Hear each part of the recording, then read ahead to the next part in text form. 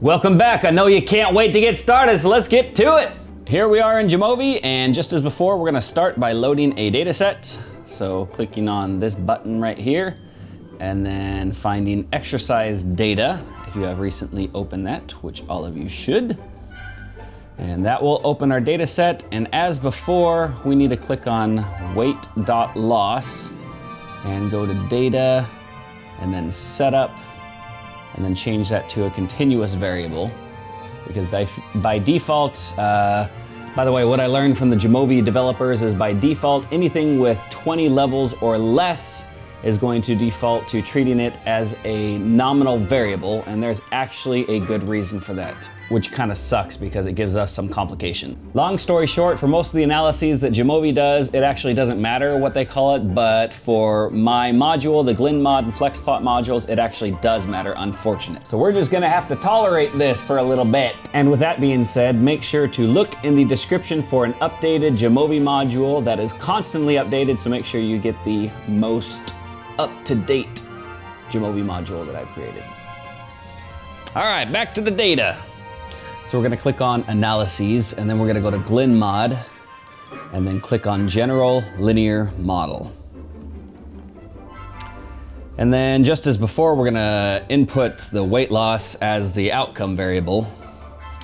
And for this first analysis, I'm gonna go ahead and look at therapy.type. So again, this is two different therapies, either a behaviorist-driven therapy or a cognitive-driven therapy. And just as before, we can look at the diagnostic plots. So here we have the residuals, and they appear to be about normally distributed, nothing too concerning. We have a few outliers on this side, but nothing to worry about.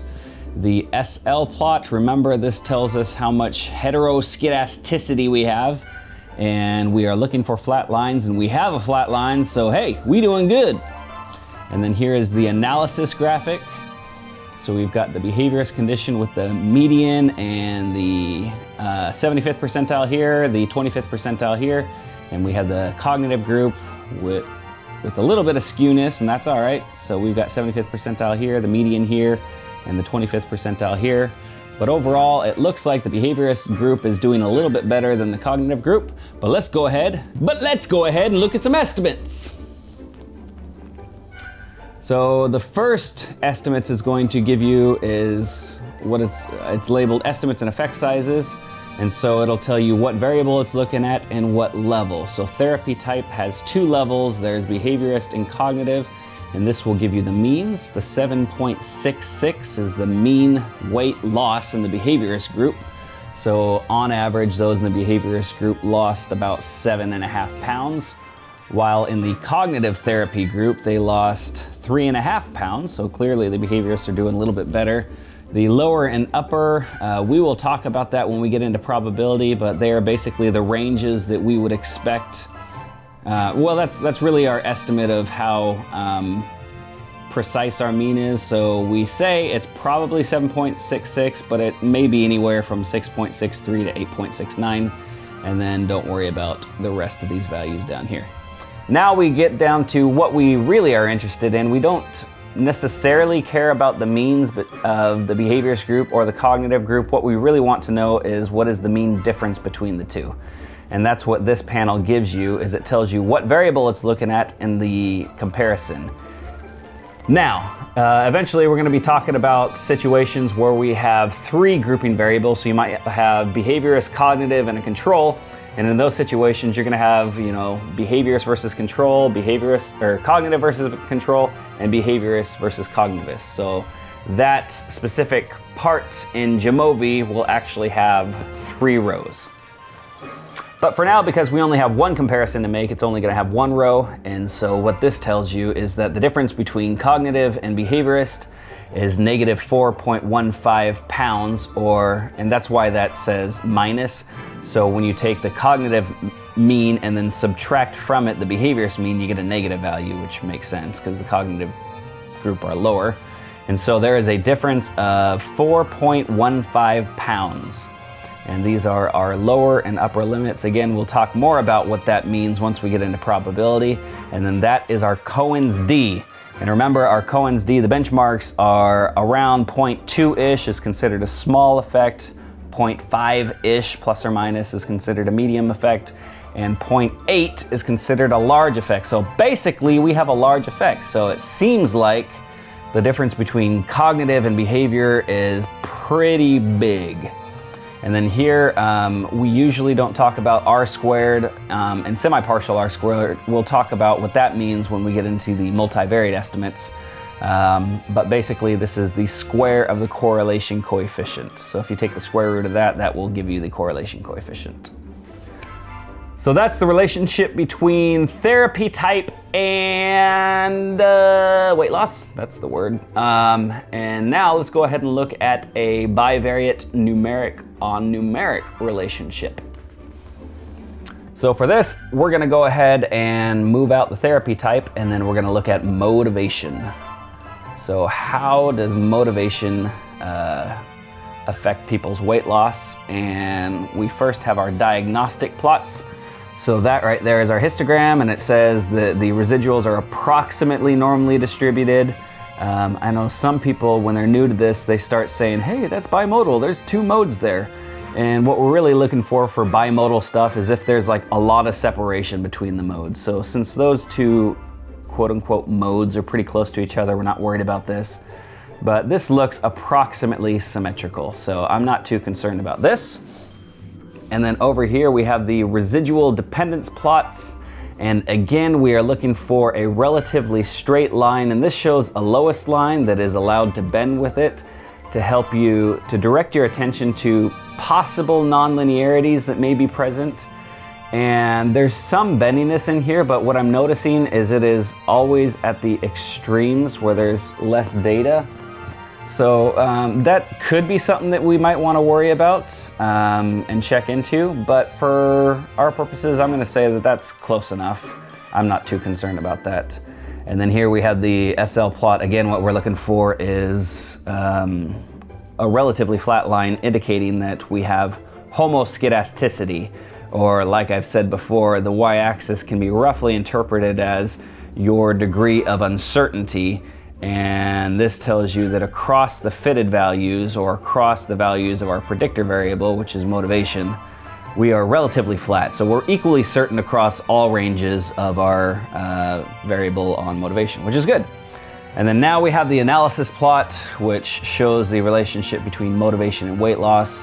And like I said before, and as we saw in the residual dependence plot, there's some bendiness to the line, but I actually feel pretty comfortable by just calling that a regression line, but I'm gonna go ahead and change it from a lowest line to a regression line.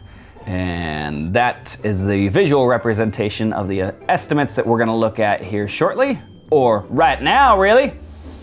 So now we got estimates and effect sizes for categorical predictors, and right here, this first column tells you what the estimates are for the numeric variables. And by the way, in the future, we're gonna look at multivariate relationships, so we might have numeric and categorical variables in the same analysis, in which case you will see kind of 2 separate sections of rows. But here we only have 1 section. This is the numeric variables, and if, like I said, if you had the categorical variables, that below this motivation right here, it would say categorical variables or whatever. So this tells you the intercept right here is negative 3.741, and motivation is the slope, or the slope that corresponds to the motivation variable.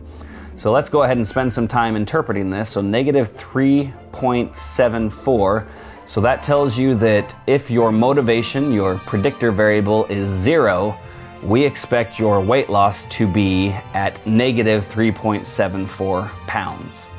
Or in other words, if you score 0 on the motivation measure, we expect you to actually gain 3.74 pounds. And that actually makes sense. If you're not motivated to exercise, you're probably not gonna be losing weight, and you might actually gain weight. And then we've got motivation down here, and it says for every increase in motivation, what we expect is your weight loss to increase by 0.175 points, okay? So if you gain a 10-point increase, for example, you would lose 1.75 extra pounds. And that just happens when you multiply that by 10. Now here, the standardized estimates do actually make sense. So this puts the estimate in standard deviation units. So this tells you that as you increase in your motivation by a standard deviation, then you increase in weight loss by 1/3 of a standard deviation. And previously I mentioned the benchmarks for Cohens D, and you can kind of sort of think about that as the same thing here. So a Cohens D of 0.2 means a small effect, 0.5 means a larger effect. Now they're not exactly equivalent, and these rules are gonna kind of get messed up sometimes. But for now, let's go ahead and say that a difference of 0.34 is a moderately strong effect, not massive, not tiny, so it's somewhere in the middle. And in a future update, this will not show up. This should only show up if you have categorical predictors, which we don't in this case. And then finally, we got the R squared and the semi-partial R squared.